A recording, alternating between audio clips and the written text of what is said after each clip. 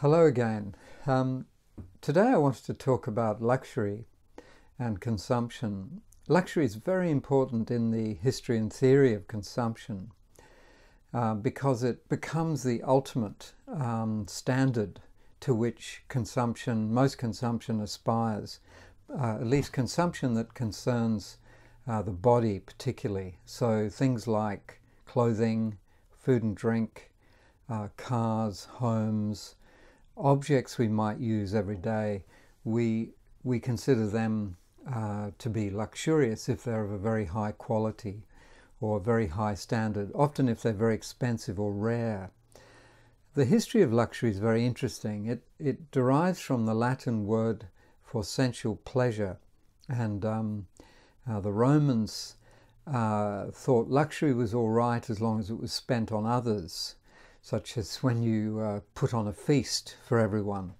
Whereas if you were going to just get your friends along and get drunk, it was regarded as very bad. So right at the start of its history, luxury is sort of debatable, and this becomes much more apparent when luxury starts migrating downwards from being associated only with the wealthy. What happened was, in the 14th century particularly, the court in Constantinople, which was the center of the Greek side of the Roman Empire, began to collapse under the invasions of the Turks. And this disrupted the trade routes between European courts and the East, where their luxuries came from: silks, colors in paintings, precious stones, spices. All these things were highly valued, and the trade route, largely through Venice, was disrupted because of this ongoing war. And eventually the Roman Empire collapsed and the Turks took over Constantinople, which is now Istanbul.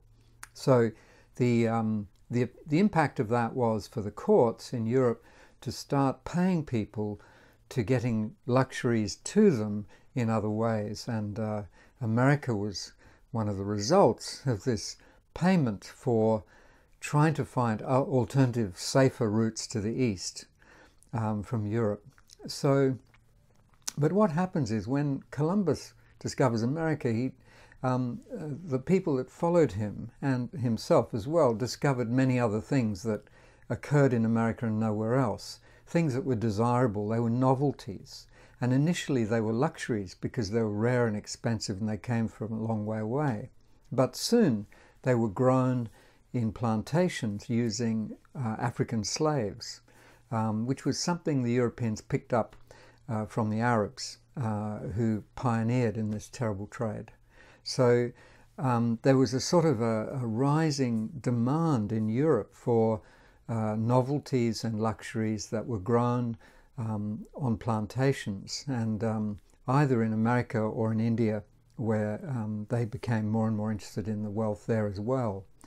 So you find this rising demand in Europe for things like cottons, sugar, tobacco, tea, coffee, chocolate, mahogany, and other exotic imports. Design and commerce worked really hand in hand with these. The designers created implements, for example, to drink your coffee and your chocolate in. I've seen letters from people writing to their agents in India demanding that the Indian makers of cotton got rid of those sad red dark backgrounds, because for Europeans, dark colors weren't very good or weren't very attractive because of the weather, the fact that it was cloudy a lot of the time, and there was of course no electricity, so it was very important to have bright backgrounds, white backgrounds. So this very early on you can see design appearing as a way of making novelties and luxuries more attractive to more people. And this developed trade, this developed commerce, and a new middle class which grew out of all this. Everyone from lawyers to surveyors to bankers, accountants, And since their wealth was not tied to land, their wealth was tied to trade, they had to express themselves through their possessions, through their homes, through their own copies of luxury objects. What you find is a very rapid migration of luxury products through copying, and again design playing a very important role in this. By the 18th century, by the late 18th century, ordinary carpenters in Paris are wearing gilt watches. Now, given that they didn't need to tell the time, this is really about looking like the middle class, looking as though they were respectable. The word respectable is very, very important in this. So in the 18th century, you have this democratization of luxury and the appearance of what were then called semi-luxuries, or in French, populux. And so because one's status became increasingly tied to one's appearance. And if you look, in my book I talk about this, if you look at, say, some of the satirical art from the period, like Hogarth's Rake's Progress, a lot of people don't really understand that this is actually a wannabe. This is not really an aristocrat. This is a guy who wants to become, or wants to be accepted as a man about town, a young aristocratic blade. And he inherits a fortune, and then the very sad series of prints sees him slowly destroy his own fortune by pursuing this this standard of luxury that his really wealthy aristocratic friends were brought up to. So for Hogarth, this pursuit of luxury was like a cautionary tale. It led to debt, to ruin, and illness, and ultimately a new form of madness. So, so to conclude this little very brief talk, luxury is the ultimate standard in desirable things, and it's always associated with the body. We don't get luxury water pumps. We get luxury motorbikes because they're things we can possess. So possession proves our worth, our status in this new commercial society. And it proves our values in big cities where we don't know many people.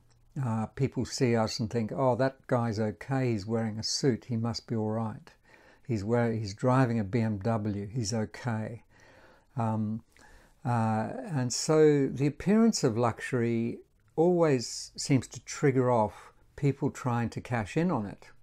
So you find over a long period of time, luxuries slowly descend, to lower classes. But what is unique from the 18th century onwards is the speed of this process of democratization, which is very, very different. And by the 19th century, you have a whole, with industrialization, you have a whole middle class, middle ranks of people who are associated with high consumption. They're all, as if you like, consumers.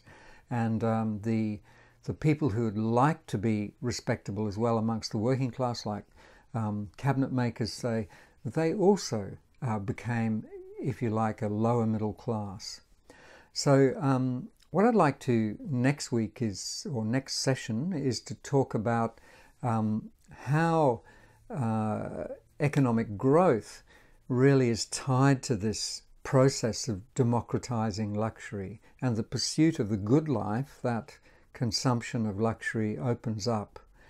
And then we'll also be looking at the industrial systems that make it possible to copy luxury cheaply, to copy the standards cheaply and mass produce them for everyone. And of course, the environmental damage this inflicts. Thank you.